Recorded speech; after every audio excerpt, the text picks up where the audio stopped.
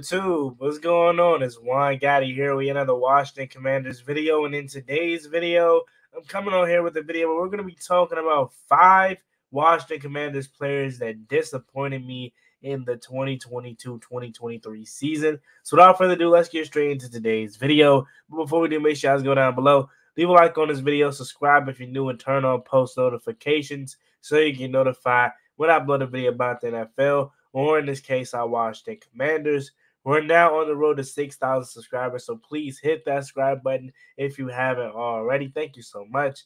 Let's get straight into today's video. So, ladies and gentlemen, today is the first official off-season video.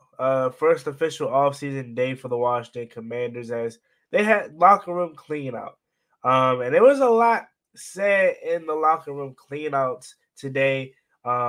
One that really stood out was for me with Deron Payne. His answers kind of were like nonchalant and like standoffish, and it kind of gave me the vibes that like maybe he doesn't want to be back, or he knows he won't be back, or he just doesn't care for the Washington Commanders, or doesn't care to be back with the team. We'll get into that in the December video, but yeah, today was probably like the first official like off day for the team, or off-season day for the team.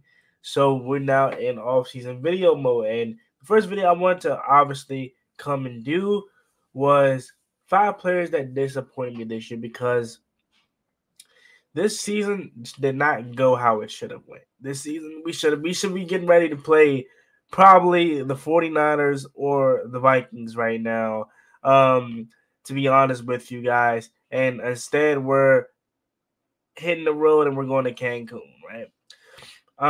And a lot has to do to coaching. During my research for this video, it was kind of tough because it wasn't a lot of players that had terrible years. And that kind of translated onto the field. And you see that in the games. Like, a lot of our games we lost weren't because of players all of the time. It was really the coaching.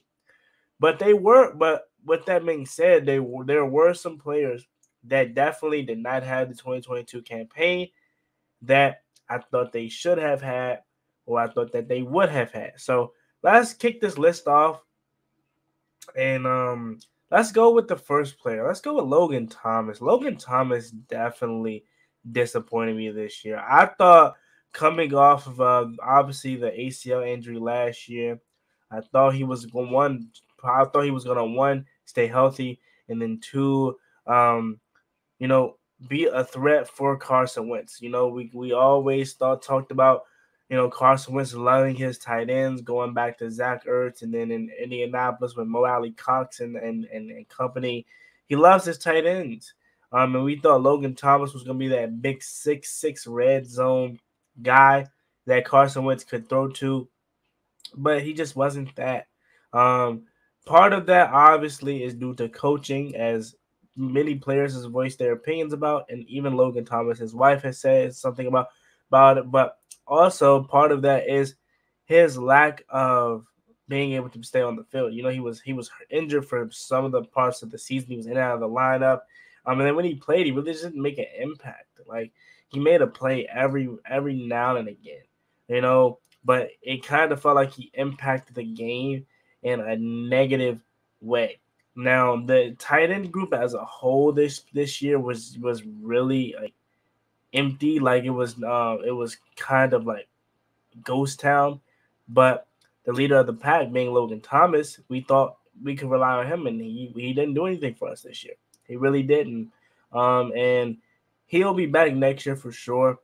But looking back on it, or should I say looking for the future, I'm definitely more excited, more intrigued with Cole Turner and Amani Rodgers, and hopefully those guys can get more opportunities next season, whether it's with Scott Turner. Hopefully not, but we all know he's probably going to be here. But I just want to be in an offense where they utilize our tight ends, because we have tight ends, including Logan Thomas, that can go out there and do something. But this year, Logan, he was not good.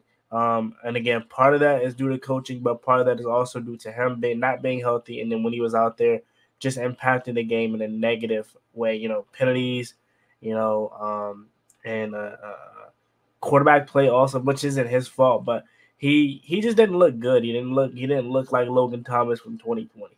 So that's the first player that disappointed me this year. And second player I have for you is Andrew Norwell. Andrew Norwell was not good this year, ladies and gentlemen, and this kind of made me really, really, really miss Eric Flowers because Andrew Norwell could not move. Like neither could our guards move. Whether it was Andrew Norwell or Trey Turner, excuse me, neither of the guards could really move, and that made me miss Brandon Sheriff and Eric Flowers because those are athletic guards. And with Sky Turner's offense, you need athletic guards that can be able to get out of space, open holes with outside runs and screens and stuff of that nature. And we couldn't really do that. Every time we tried to run a running back a screen or something, it got blown up because our guards weren't out there fast enough to, get to the second level and to block for the receiver or for the running back receiving the screen.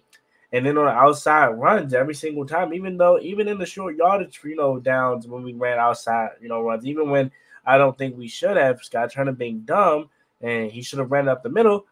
Even on the outside runs, we weren't getting no type of blocking, no type of creases or holes opening up. It was very lackluster year for Andrew Norwell. He just looks slow, old, and he doesn't look right. Okay, he had a very very bad year, and I really thought he was gonna come in, and I was buying so heavily into John Masco.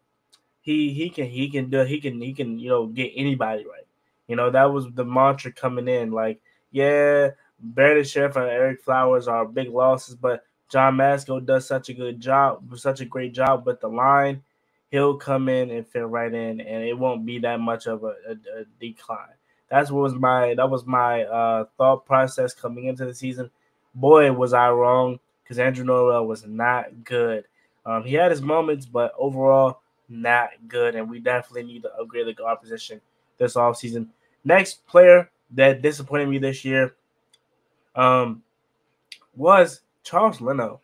Charles Leno was a guy that disappointed me this year, and I'm gonna start by saying this. No, I did not. I don't expect Charles Leno to be Trent Williams or to be, Laramie Tunsil or just the better left tackles in the league. I don't expect him to be up there, but what I do expect Charles Leno to do is be better than what he was. Yes, as far as health wise, he was out there, but he was getting killed this season. I mean, whether it was Kayvon Thibodeau, whoever he was going to be, because he just looked slow and he was just getting beat.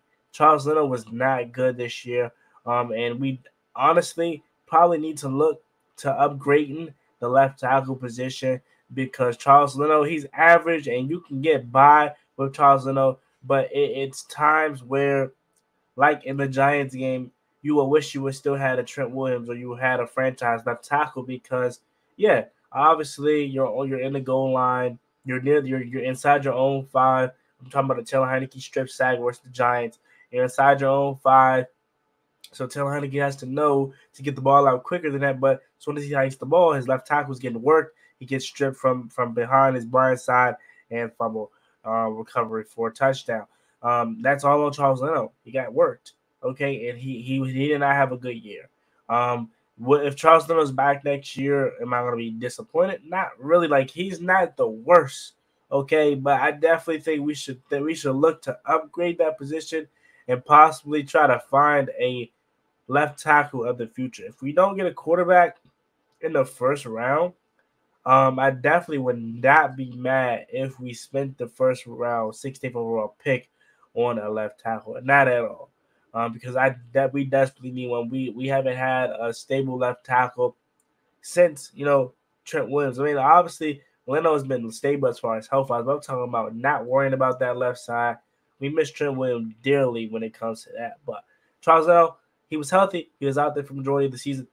But he was not that good in my opinion. Next player that I have that was not that good this year for me.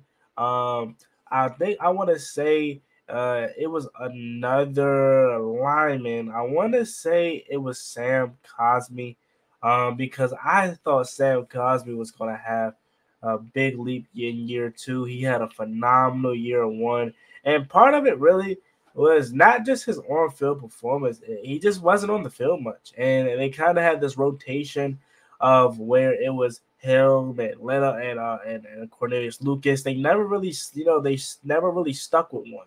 They kind of ran a revolving door at the right tackle position all year long, and they really didn't give they didn't really give Sam Cosmi a chance to go out there and play all 17 games. But again, he was hurt for some of the games, and the way he was out there, he was not the best. I think Cornelius Lucas had a better year than Sam Cosmi, so he definitely disappointed me this year. I hope he can be better in year 3. I hope he's more healthier year 3. I think when Sam Cosmi is healthy, we have a franchise right tackle. We have a guy that could be the future of the right tackle position, but he just did not deal. He just was not healthy this year, and you need that at your tackle's position. We're so blessed to have Cornelius Lucas because he definitely could be starting on someone else's roster right now. But the fact that we have him backing up Cosmi, or Cosmi backing up or Lucas, however you want to look at it, we're so blessed to have those two. But Cosmi definitely disappointed me this year, considering the fact that the year 1 he had. I'm thinking, hey man, we got ourselves a stud, and we very well still could, but he gotta be healthy next year. So I'm definitely intrigued to see what he looks like in year 3. He has to be better. And then number 1, the obvious number 1 choice is Carson Wentz. He was the guy that disappointed me the most. You guys know, going back to the trade, I had mixed feelings about it. At first, I was like, no, not Carson Wentz. But then looking back on it, but then after letting it sit for a while, I'm like, man, he wasn't that bad in Indianapolis. We have way more talent, and then Indianapolis, he might actually be good, okay? But boy, were we wrong. The guy stunk. He was so bad for us, man. And I definitely think the coaching staff failed him for the first half of the season. But also, I just feel like Wentz just wasn't good himself. Decision making, especially in that Browns game when he got the start, he was not good this year, and it sucks even more because we still owe him $28 million. The guy basically robbed us of money, but it was on Ron. Okay, Ron, he said, I'm the one that watched the film. I'm the one that made the decision to go get Carson. So I can't really fault Carson Wentz for being in this predicament. I got to put it on Ron, but at the same time, Wentz got to go out there and perform. He didn't do that. He was horrible, and I don't expect him to be back next year. We'll cut him, I'm pretty sure, here shortly, and he'll take his $28 million and go off in the sunset, man. Carson Wentz stunk this year. I mean, the guy in the Browns game making terrible decisions. I mean, throwing it up into double coverage for 2 picks, and then you had on your first pass play, you had a pick to turn when you're trying to throw to Terry McLaurin when he was never open. Carson Wentz was horrible, had no mobility, taking sacks, okay? He was not good at all. Missing guys in the flats where it's like easy throws he made in his pastime. You can't do it anymore. Wentz was bad, and then he also got hurt this year, so we got the terrible Carson Wentz experience, man. But what's new here in Washington when it comes to trying to get veteran quarterbacks, right? But those are my 5 players. No defensive players, really, because honestly, like, there was no defensive players that this year that disappointed me. Defense was pretty good. But those are my 5 guys. Let me know what you guys think about this video in the comment section down below. What are 5 players that disappointed you in this year's season? As always, it's been boy Wagati. Leave your like on the video, subscribe if you're new, and leave your comments down below. We're on the road to 6,000 subscribers, so please help me get there as soon as possible. I'm out. Peace. Cross me one time, that's gonna get you pop, get you poppin', get you droppin'. Slide on the one where they get you locked on. I ain't stopping till I get me an